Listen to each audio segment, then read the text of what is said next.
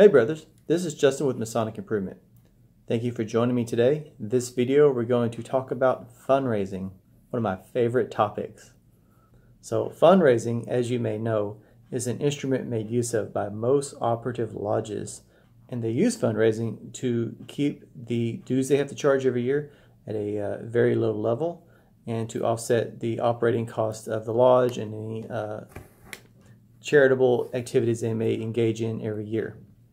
In a best case situation, say you have a lodge without a high operating cost every year, then you may do 1 or 2 fundraisers a year. Or you may have a lodge where, due to whatever factors may be in play, you have a really high operating cost. And fundraising becomes a huge focus of that lodge so they can keep their doors open. So I've already talked about dues before, and I'll put a link below, as I usually do. And so if you've been following me for a while, you already know how I feel about dues. If you haven't been following me, I'll just tell you that I think dues need to cover at least the operating cost of your lodge every year.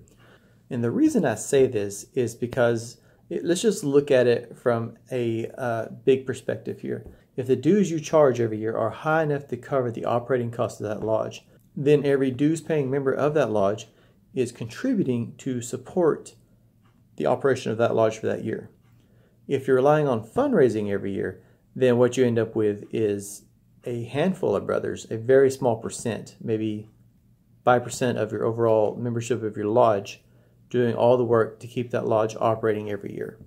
Now, you tell me what seems to be the most reasonable in this case. And I'm also going to put forth that that small amount of brothers that is doing all the work to keep that lodge operating is going to burn out very quickly. And what you're going to end up doing is losing your core membership over a period of time. And you see this with most lodges if you're a member for very long. When you first join, there'll be a core membership. And of course, you're going to have some, unfortunately, some of the brothers are going to pass away and move off and stuff. But what else you're going to see is members that, are still alive, still live in the same area, but they've just dropped it after a while. And often the case is just burnout because you have a few people doing all the work. There's appreciation, there's pats on the backs and things like that. But at the end of the day, you're asking too much from a few people just to do fundraising. So long story short, in my opinion, fundraising to maintain the operations of that lodge for a year is a serious no-go. You should not be doing this. And if the operating cost of your lodge is so high that you cannot reasonably charge dues to cover that, then you need to really evaluate some things, namely, the location of your lodge, what you're spending money on every year, and really, depending on how much they would actually end up breaking down to per member, the dedication of your membership. Because here's the thing, if the members of your lodge don't have enough pride in their building, in what they're doing in the community, and in the fraternity itself, to pay a little bit extra to maintain the operating cost, to maintain the operation of that lodge every year, then what are we doing? We're dropping the ball somewhere at some point. This also kind of begs the question, if I don't use fundraising to operate the lodge, can I use it for charitable causes?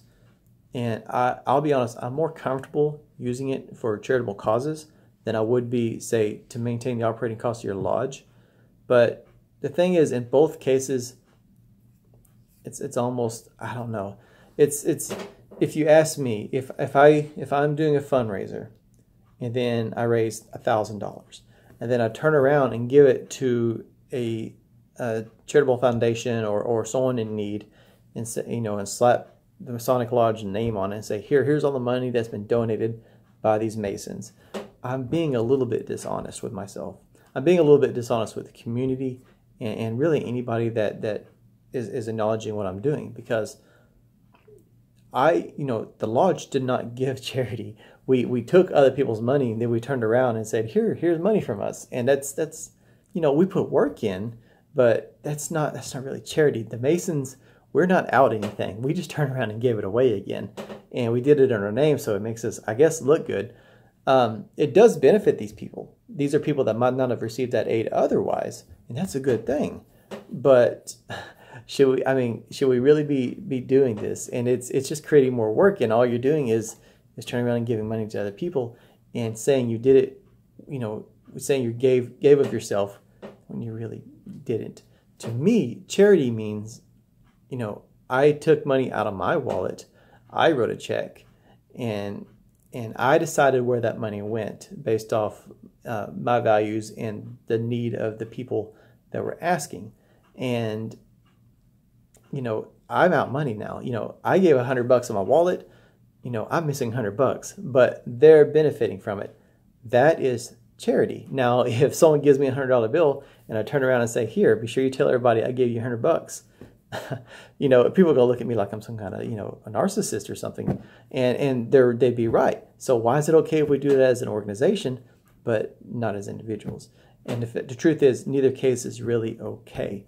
So I'm not a huge fan of fundraising, and I understand that a lot of brothers feel if you didn't talk about fundraising, you didn't talk about the minutes in lodge, what would you talk about?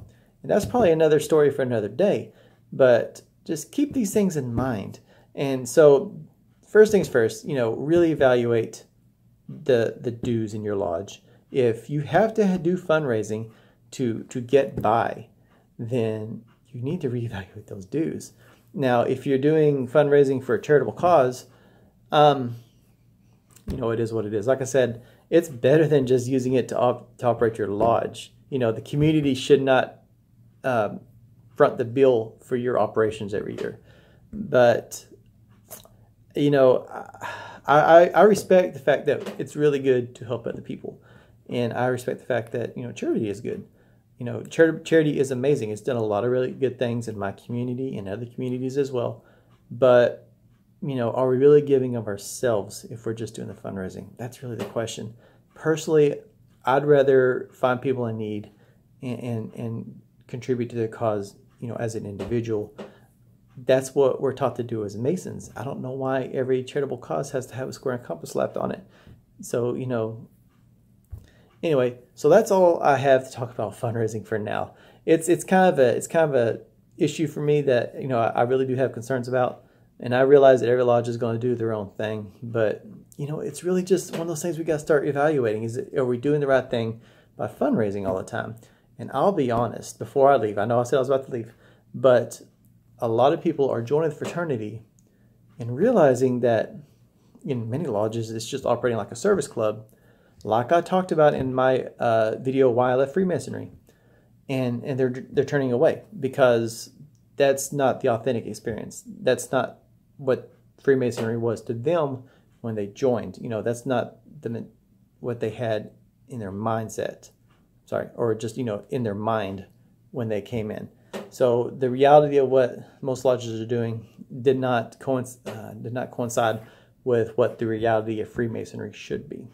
So, when you get all these young people and everyone's excited that they're joining, and then you have a few business meetings, we're talking about, fish fries and barbecue and pancake breakfast, and you don't see them again after 3 or 4 months, and you wonder where they went. Maybe that's where they went. Anyway, thanks again, and I'll see you on the next video. Take care, my brothers.